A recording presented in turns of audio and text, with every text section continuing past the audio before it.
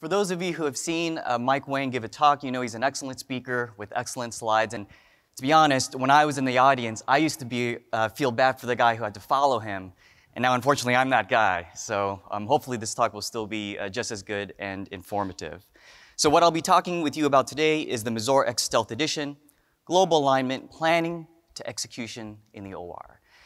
In terms of the overview, again, just as my title says, we'll go over pre-op planning, execution in the OR, and then we'll conclude. Now, when it comes to pre-op planning, as all of you know, spine surgery requires, especially the complex procedures, bony fixation. And the analogy I make for bony fixation is like laying down the rebar, pouring down cement, forming the foundation. But that's not the surgery, right? The surgery is building the building. Your grafts, your osteotomies, rotting tumor resection, your deformity correction, that is the actual surgery. But in preparation for that, in putting down your bony fixation, there are a lot of options right now in terms of those methods. For the purposes of this talk, I'll group together navigation, fluorocyst, and freehand technique under what I call intra-op doing. Now, where navigated spinal robotics comes into play is here, and I will group that under something called pre-op planning, which is the title of this section. Now, in terms of intra-op doing, we all are very familiar with these techniques. And for all of you who have done these methods, essentially you show up in the OR and you just do. You spin the O-arm, you get your C-arm ready, you expose your anatomy, and then you just do in real time. Troubleshoot in real time, check in real time. So everything is done in the moment in the operating room.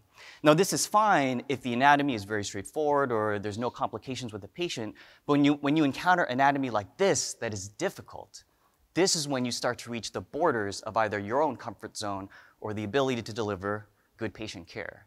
Also, when you start to encounter body habituses that actually are impediments to the technology, right? With large body habituses that actually may push against your navigation instruments or are just very difficult for the C-arm to penetrate, this becomes challenging for these types of methods. Now, you realize then you spend all this time just putting in the pedicle screws, just putting in the bony fixation, and you haven't even gotten to the actual purpose of the surgery. Now, the disadvantages of these techniques are well known, so I won't go too much into this, but one of the things that bridge them in common is this on-the-fly troubleshooting. If something isn't right in terms of your bony fixation, bring in the O-arm, bring in the C-arm, let's take another shot, let's do a laminotomy and feel the medial pedicle, is there a breach or not? And so, the purpose of this talk, then, hopefully, is for me to help you see the benefits of navigated spinal robotics, and through that, an understanding of pre-op planning. Now, this is a workflow shift, and as I've said very commonly, old ways won't open new doors, and so instead of the old ways of intra-op doing, nav, fluoro, and freehand, let's open new doors with pre-op planning in utilizing navigated spinal robotics. Planning allows you to execute your plan within 2 millimeters of accuracy. And the thing is when you plan, just like in any type of surgery you do, we always have an image of what we want to do and execute in the operating room. The actual execution of that can be variable, depending on our experience or the experience of our assist or the technologies we have available. Pre-op planning makes it so that you don't have to keep it in your mind anymore. The software keeps it for you and then assists and allows you to execute that plan.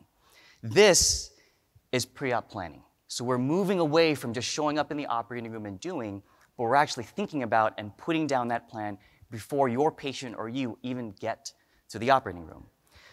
This is the workflow comparison with intra-op doing, nav, fluoro, freehand assist. As all of you know, you review the X-ray, you review the MRI, you show up in the OR, and then you just do. You bring in your C-arm, you bring in your O-arm, you navigate your instruments, and then you troubleshoot as needed, you fix something as needed. If there's something confusing, then you do all your problems as they come up in real time. Now, with pre-op planning, there is an upfront investment in time in developing the plan. But once you develop the plan, all you have to do is show up in the OR, the techs set up the robotic system, and then you place your implants, and then you move on with your life. And the reason why I set it up in this way is there's a potential here in this savings of the most valuable time there is which is OR time. OR time in terms of the hospital, your OR time, the patient under anesthesia in the OR. And this is because with pre-op planning, you've already decided all of your things, your entry points, trajectories, the screw diameter, the length.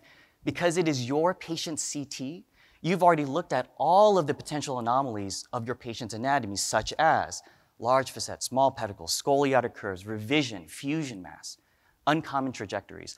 All of these have already been determined by you so that when you get to the OR, there's an accurate placement of the implants based off of your surgical goal. Now, the analogy that I really like to make is that of bowling. With intra-op doing, nav floor over freehand assist, you roll the ball down the lane, and usually, you get it down the pins. Every once in a while, there's some troubleshooting. Again, bring in the C-arm, bring in the floor machine, bring in the O-arm. Pre-op planning allows you to set down lanes so that each time you roll that ball, you have a precise, accurate, and reproducible ability to put down the implants where you want to put them. All of you now have seen the robotic arm in action. So again, from a start position, the arm is sent to the first target. It becomes rigid and fixed. Drill, tap, screw, lay down the screw, determine your next target, send the arm to the next target, becomes rigid again, drill, tap, screw, lay down your screw, and then you move on. And you can see now how with this workflow, the purposes of bony fixation become such a small part of your surgery because now you can focus on the real goals of the surgery, which again are your grafts, osteotomies, tumor resection, deformity correction. And this is really where the patients get the good outcome. Now, the million-dollar question, of course, becomes how long does pre-op planning take? And this is a brief example of an L4-5 MIS TLIF. For those of you who are familiar with this software, again, the patient's CT scan is loaded up. You determine the region of interest, and the software auto-segments this out into each vertebral body in a segmental block. And this is where the segmentation comes in. You can see here, I'm determining the exact screws that I want to use. A 6.5/45 at the level of L4. I'm determining the entry points, the trajectories. I can scroll through the scan just like a CT scan to make sure the screws are exactly where I want it, both in the axial. Here in the sagittal dimension, I'm bringing down the entry point. This is an MIS application, so I want the screws to cluster together. So even here, the fine tuning I can determine not in the operating room, but before the operating room. Here at the next level at L5, as many of you have placed percutaneous L5-S1 screws, I can already determine that the iliac crests won't get in the way. So here I can avoid iliac crest collision. I'm sizing a 7.5/45. And again, more fine tuning. I can bring up the entry point, change the trajectory to cluster my incisions. I'm planning this as a minimally invasive application. And you'll be able to see now on the left-hand side of the screen the clustering of those towers and how the incisions now all make sense so that when I show up in the operating room and these are where the screws go, this is going to be my mini open corridor on the TLIF side. Optional, I can put down my TLIF plan. So if this is where my corridor is in Camden's triangle, I can make sure that it's actually going to travel down my mini open path so there are no surprises at all when I'm in the operating room and doing this surgery. You can see here all the screws in bone, MIS incisions are clustered, the L5 screw avoids the iliac crest, no surprises, the corridor is appropriate, everything is set as perfect as I can make it, again, to set myself up for success so that the Mazorek system can set me up for success for a good patient outcome. Now that is pre-op planning. So the next big question becomes, how is this actually realized in the operating room with the execution in the OR? Now for this first case, execution in the OR with pre-op planning, this is that case, L4-5 MIS TLIF. This was the plan, and this was the execution in the OR. So you can see good overlap of that plan. And in terms of the actual operating room itself, once I put down my pilot hold, this is the ATS screw, so I don't need to tap. And again, all it is putting down that screw. As you can see, I do everything on continuous power. I think it's a good, nice, smooth delivery of power down this type of application. Once that screw goes down, I detach the driver, I remove it. The arm, as you see here, is sent to the next position, right down that mini open corridor that I had already planned. So no issues, no surprises. I put down that next screw, and I move on with the rest of my life. Next, L4 to S1 MIST lift, so a 2-level MIST lift. Again, you see the plan on the left and the application on the right, so good apposition of that plan. And again, in the operating room, you can see the live pink screw going perfectly coaxial down the teal plan. So unlike navigation, which is live and there's no set, direction and guidance for you with a robotic arm, here everything is perfectly coaxial to what your plan is. Say you're dealing with a larger case, T4 to pelvis. You can see here, this is planned as well, T4 all the way down to ilium. Again, it's a lot of work, especially with the prior Harrington rod. There's the fusion mass. You don't want putting the screws in to be the barrier for you to accomplish your surgical goals. This is already going to be a difficult case. This is what it looks like in terms of execution in the OR, but with the Mazorek system, you can see good apposition of the plan, L3 up to T10, and then T9 up to T4. And again, pre-op and post-op here, and you can see a good correction of his sagittal alignment. And again, the purpose here is to show that with a difficult case as this, you don't want just putting in the bony fixation to be that barrier, right? The case is already hard enough. So you want to make it as easy as possible, and with these technologies available, it makes it much more straightforward. Good correction of sagittal balance, correction of pelvic tilt. The next case, T4 to pelvis revision with the quad S2AI construct. So this patient came to me with a distal pseudoarthrosis. And you'll be able to see here haloing of the bilateral S1 screws as well as his single pelvic screw.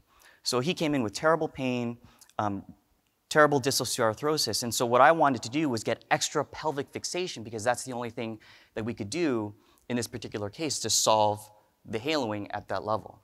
I planned here dual S2AI screws bilaterally, so quad S2AI screw construct. You can see here the positioning, right? The robotic arm is out of the way. So an example of its execution in the OR. This is what it is and what it looks like. And again, for putting in S2AI screws robotically, two on the same side, this is what it looks like. The arm comes in, becomes rigid and fixed. I do my drill, I do my 2 taps, I put down my screw, detach it, move on to the next level, and then move on with the rest of the case.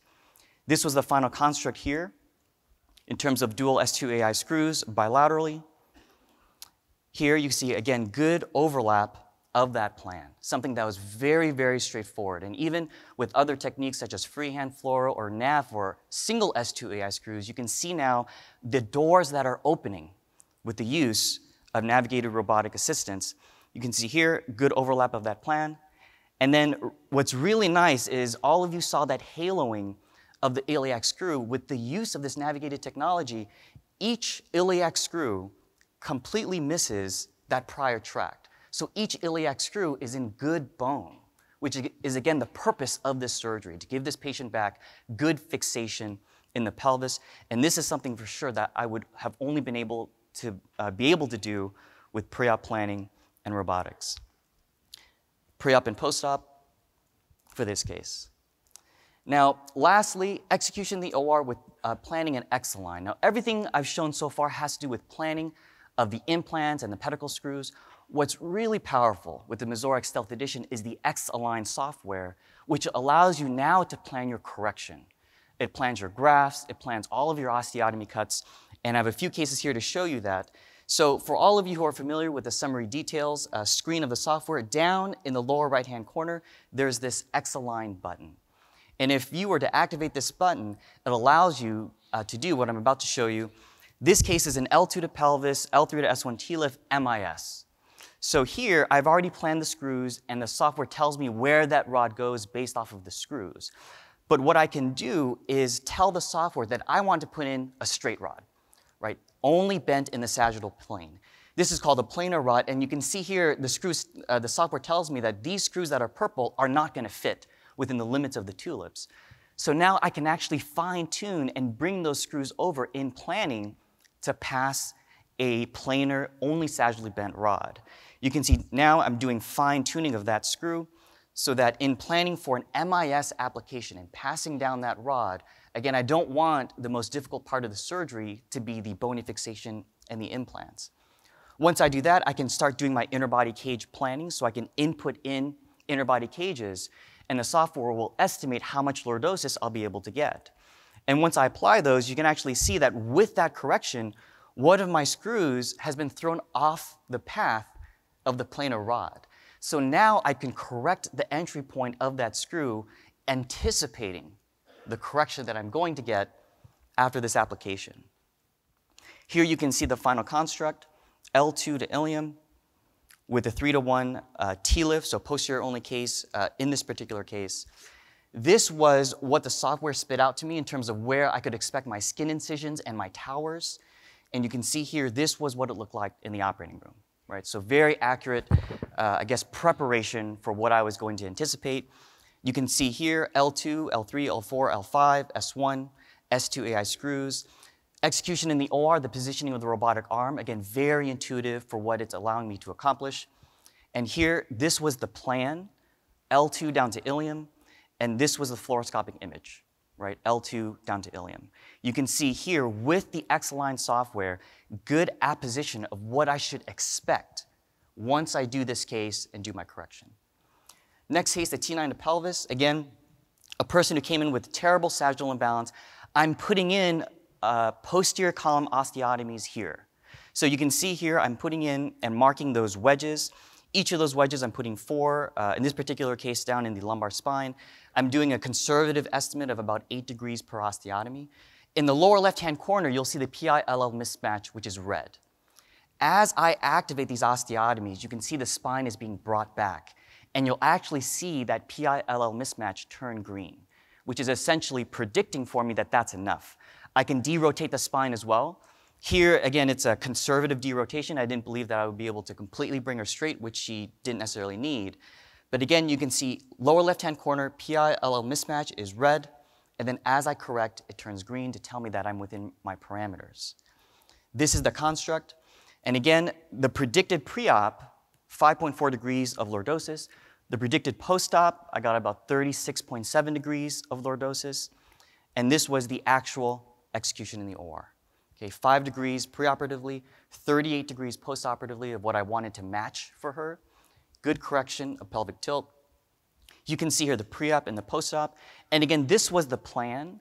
And I knew that based off of this plan, when I turned on the planar rod function, there was no way that as I planned it here, that I was going to get in a single rod. So I knew going into this case, it was going to be some sort of quad rod construct for this surgery. Again, execution in the OR in terms of what it looks like.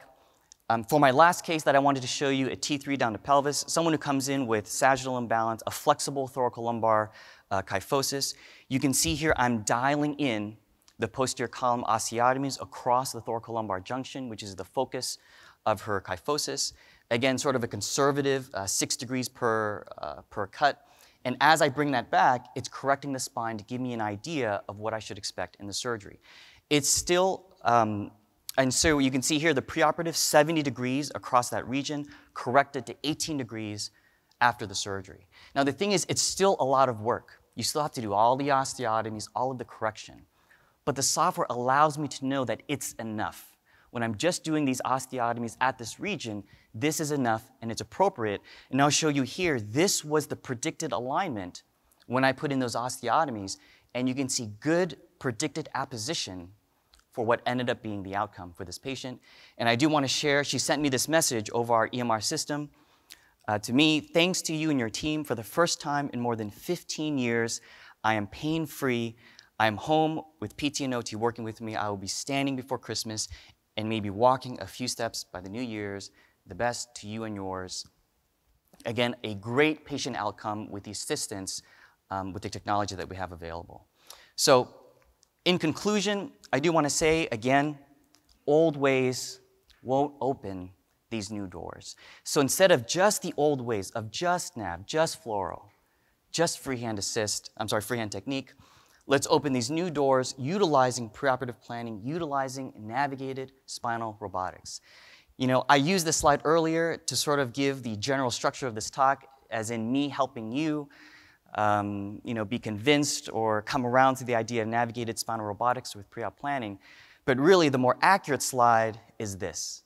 And it's essentially the Mazor X Stealth Edition with navigated spinal robotics, helping all of us get all of the best patient outcomes that we want. And that's it, regulatory slides, and thank you.